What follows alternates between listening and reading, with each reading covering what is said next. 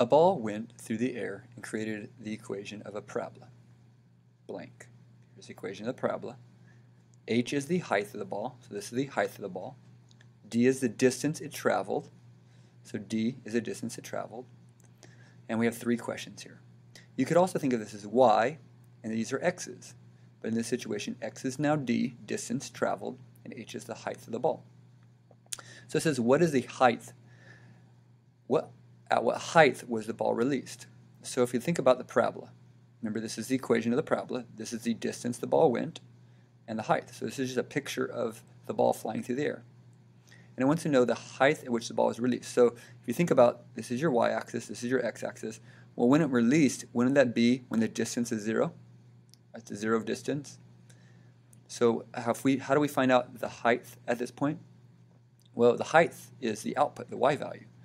So if you hopefully think about it, isn't your distance 0 right here when you release it? So d is 0, so can't you simply go to this function and plug 0 for your distance? And 16 times 0 is 0. 0 squared is 0. 0 times negative 4 is 0. So basically, your answer is 20. So it's 20 units high. So basically, this ball got released 20 units high. That could be 20 feet, 20 miles, depending on what units we're dealing with. That's when it was released. Now, you could also think of this as the y-intercept, because that is where it crosses the y-axis. And if you think of the y-intercept, it's always going to be the number by itself, because these always disappear. So this is really asking for a y-intercept in a word problem. Number 2, how far did the ball go? Well, if you think of how far the ball went, well, you're thinking about this is the ball going through the air. Remember, this is time 0. How far it went, well, aren't you going, not time 0, sorry, this is distance 0. Well, isn't this the end distance? Well, 5 units away, it looks like, but let's look. So this is the end distance. Now, this is the distance negative, meaning back, be kind of behind. Basically, negatives don't really exist, but you might helps to see it visually. So let me start over. How far did the ball go? Well, if we want to know how far it went, we're talking x-intercepts, where the graph crosses the x-axis. Because we don't know from distance 0 to distance what when it hits the ground. Because, by the way, the height of when it hits the ground is 0. See, height is 0. Anyways, so let's find this dot. The way we do that is we set our function equal to 0, because we want the height being 0. So if I want my height being 0, I then divide everything by negative 4 to make my equation easier, because I noticed negative 4 goes into all of those. That's a good thing to notice. When I do that, I now have d squared. That becomes a negative 4d. That becomes a negative 5. I then rewrite this so that it's in standard form, a, b, c. And then I solve this. Now, what's nice is I could actually factor it. You might have to use quadratic formula to solve it, but this one's factors. Remember, this goes on top, this goes on bottom. It becomes a negative 5 and a 1. When you solve it, you get 5 for this one and negative 1 for this one. As you can tell with my picture, this is negative 1 and this is 5.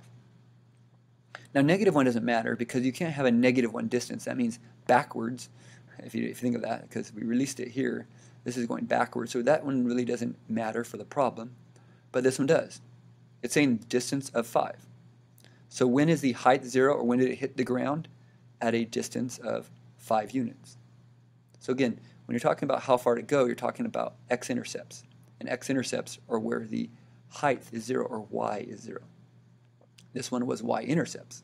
It's when your x is 0 or your distance is 0. Last one, how high did the ball go? Well, how high the ball went, well, if you think about this parabola again, how high is, well, this point right here, and that's called your maximum height. And the max, that is called your vertex. The maximum is your vertex. So basically, this is saying find the vertex of the graph. And that tells you how high the ball went. So how do you find the vertex? Well, you do negative b over 2a. All right. Remember, this is your function right here. I change it to y equals a standard form with y's and x's just to make it easier on myself. Because, I mean, d's and h's, x's and y's, same thing.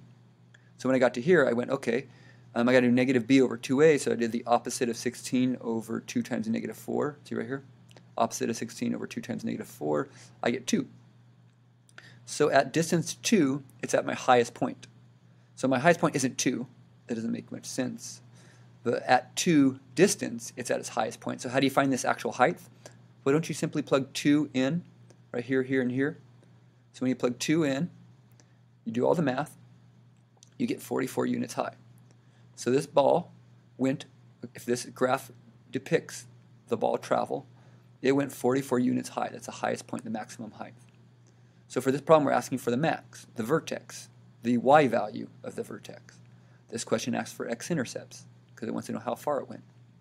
And this one asks for y-intercept, because it wanted to know where you released it, where it started.